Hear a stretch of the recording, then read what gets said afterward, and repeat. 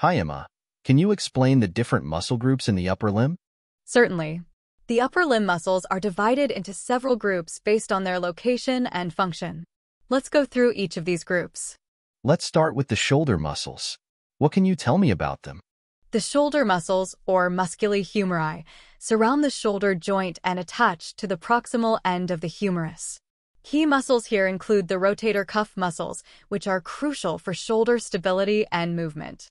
The rotator cuff consists of rotator cuff muscles, supraspinatus, origin, supraspinous fossa of the scapula, insertion, greater tubercle of the humerus, function, abduction of the arm at the shoulder joint, innervation, suprascapular nerve, C5, C6, infraspinatus, origin, infraspinous fossa of the scapula, insertion, greater tubercle of the humerus, function, external rotation of the arm, innervation, suprascapular nerve, C5, C6, teres minor, origin, lateral border of the scapula, insertion, greater tubercle of the humerus, function, external rotation of the arm, innervation, axillary nerve, C5, C6, subscapularis, origin, subscapular fossa of the scapula, insertion, lesser tubercle of the humerus,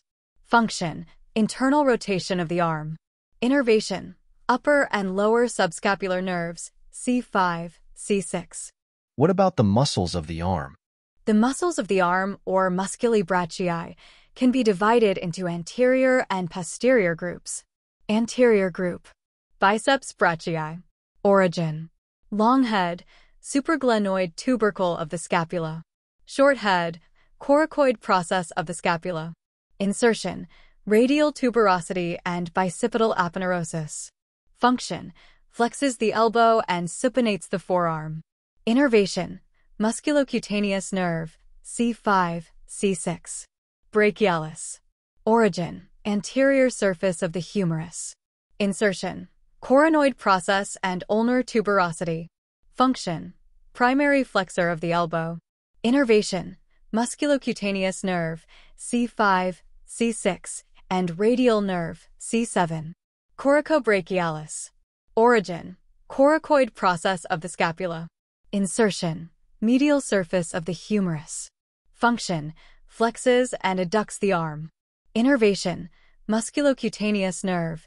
C5, C7, posterior group, triceps brachii, origin, long head, infraglenoid tubercle of the scapula, lateral head, posterior surface of the humerus, superior to the radial groove, medial head, posterior surface of the humerus, inferior to the radial groove, insertion, olecranon of the ulna, function, primary extensor of the elbow, innervation, radial nerve, C6, C8.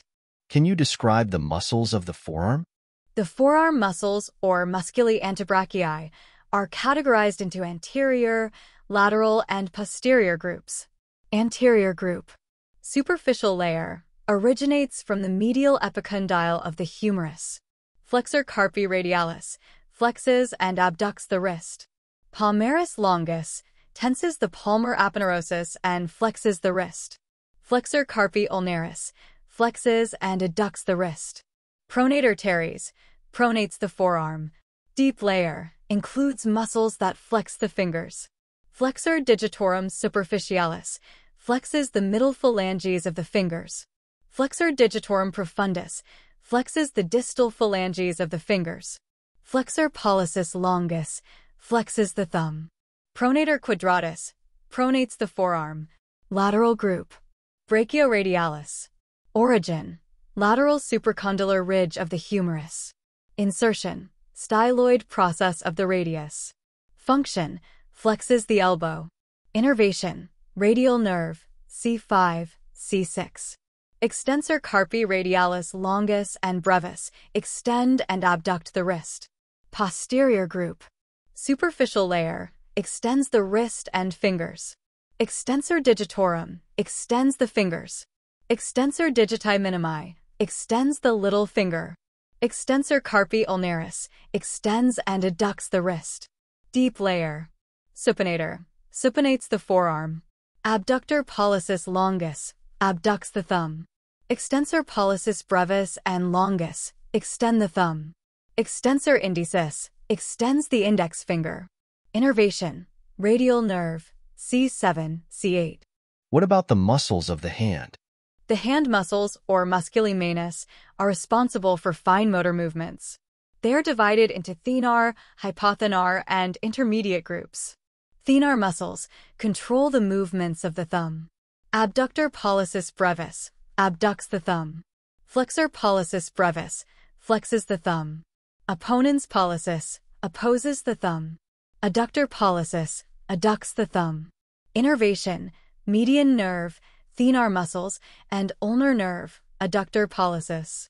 Hypothenar muscles control the movements of the little finger. Abductor digiti minimi abducts the little finger. Flexor digiti minimi brevis flexes the little finger. Opponens digiti minimi opposes the little finger. Innervation, ulnar nerve, C8, T1. Intermediate muscles include the lumbricals and interossei. Lumbricals, for muscles that flex the MCP joints and extend the IP joints.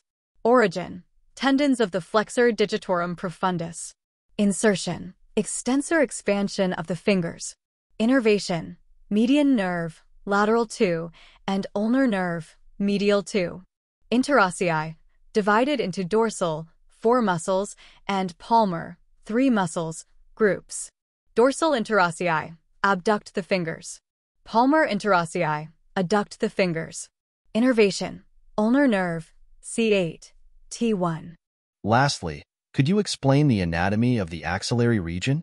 The axillary region, or armpit, is a pyramidal space between the upper arm and the lateral chest wall. It serves as a passageway for nerves and vessels to the upper limb. Key structures include: the axillary region, or armpit, is a pyramidal space between the upper arm and the lateral chest wall, serving as a passageway for nerves and vessels to the upper limb. Key structures include: anterior wall, formed by the pectoralis major muscle.